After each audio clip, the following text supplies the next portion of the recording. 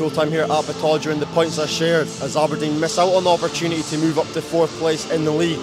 Aberdeen had some great chances late on in the game, however St Johnstone held strong and stopped Aberdeen stealing all 3 points towards the end. For St Johnstone, they still sit bottom of the league without their first win. It's another draw for them. Obviously they picked up a point against Hibs and Aberdeen. Could these be good points for them come end of the season? We'll obviously have to wait and find out what their fate is come then.